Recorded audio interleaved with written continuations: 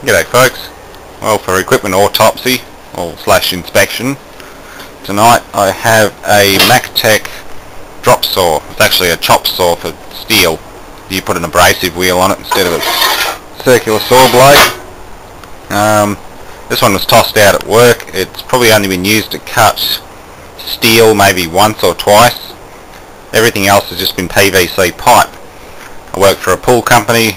Naturally we cut a lot of plastic pipe, so they use an abrasive saw for that. It goes through in about 2 seconds flat, and it's the quickest, easiest way of doing it. As a result, we wear out saws pretty quick. This one here, apparently it was arcing and buzzing and stopped working, so I've blown all the dust and crap out of it, and we'll plug it in and just give it a test. Missing the spindle nut and the vice assembly, because we never use vices for PVC. You just feed it through, bang, cut it, don't worry about the clamp. I use them sometimes on steel if it's a little awkward bit, but to be honest I don't care. You don't really need them. Yeah, there's a little burnt patch on the paint here where the sparks have hit it on this deflector, so it has been used for steel once or twice, but I mean, this thing's like new. It's a damn shame to throw it in the scrap bin, but we'll find out what's going on inside. I've got a feeling it's just brushes or something. The guy said they actually checked the brushes a while ago and they were fine, but it's still doing it. I had a GMC angle grinder which was doing that too. It was because the brush springs were weak. And likewise the commutator could also be a bit out of round and the brushes are bouncing off it.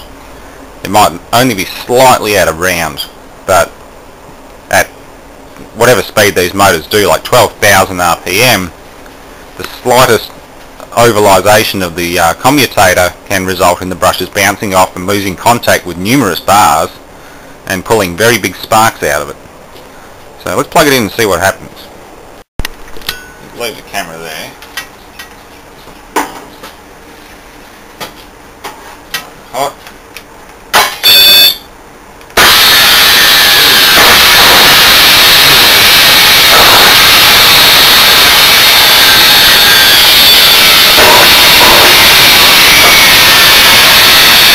Okay, it's not happy.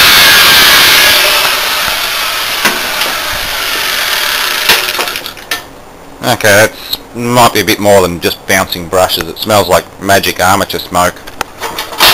Let's pull the motor off and just see what's happening. I'm just about to get hit by a fair-sized storm, so I don't know whether I'll be able to finish the last part without yelling into the camera. It's a little bit loud out here. It's a damn shame because it's such a new saw. I mean, Maktec is a Makita spin-off. It's just cheap and nasty made. It's made in China. I think a lot of Makita stuff's still made in China. But Maktec's a discount spin-off of Makita, and people buy them thinking they're getting similar to Makita quality at half the price, but unfortunately this one here is only a few years old and it's already in the bin. Hell, I think they bought this just even after I started. They bought this saw, so it's not even a year old. I've only been with the company a year and a bit now, so that's how new this thing is. Still got all its paint. Still everything else works fine. The gearbox is quiet. It's just this bloody motor. So I'll pull the motor off and have a look. Slowly getting it apart. The brushes show signs of arcing and burning, and there's burnt spots on the commutator bars. I just noticed this. That neutral wire's been pinched against that screw post. Hasn't severed it, but it's getting close. I wonder who did that. And I don't think this thing's been opened since it left the factory. The guy who was playing with it just pulled the brushes out and said, oh yeah, they're alright, something inside's burnt out. So more than likely it hasn't left or hasn't been opened since it left the factory. And now there's loose bits going everywhere. Oh, they've all got to come out anyway for cleaning and inspection. Not much to them. Pull that out. I'll replace that wire if I can, because it's a bit damaged. It's got a little noise suppression bead on it, and that's about it. And a condenser across the switch.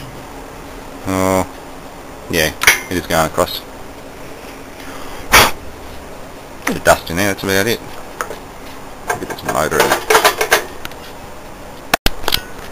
Okay, the rotor's looking a bit sad. It's got a burnt spot there and there.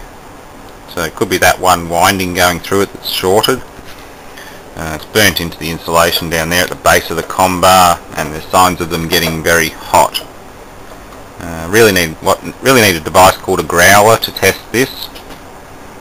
Yeah, something must be short inside that rotor. Everything else is intact, but yeah, I know somebody who has a growler, so I'll just send it off to him and get him to test it. Yeah, those wires coming off look a bit black too. There'll just be one winding inside that whole armature, but the whole thing's going to have to be chopped up and rewound from scratch, which is a fairly expensive job. These saws are only $300 each, so spending $200 or more on winding one of these rotors is a bit much for a cheap saw, in which case it just goes in the bin. Although they did try at work, they did try to put a three-phase AC motor on it and run it off a VFD to keep the noise down.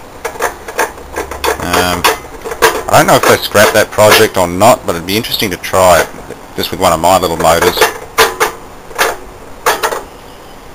Yeah, same deal. They just cut the rotor through there and punched the laminations and everything off, so they're just left with this stubby shaft with splines on it. And all they did was machine a plate, fit over here, and attach the three-phase motor to it with this shaft grafted onto it, but it never ran concentric enough to work properly. We couldn't machine that bushing concentric enough to actually not clash with the other gear inside there. The spindle would have a little bit of run out. The spline spindle or the helical spindle would have a bit of run out on it. Yeah, so that'll do that one. That's the Autopsy. It's dead, sort of. I'm not going to burn it out just yet. I'll find out whether it's worth repairing that rotor. If not, we'll put it back together again, lock it up and hold the juice on. Or better yet, just put a microwave transformer across it. That'll be fun. Thanks for watching.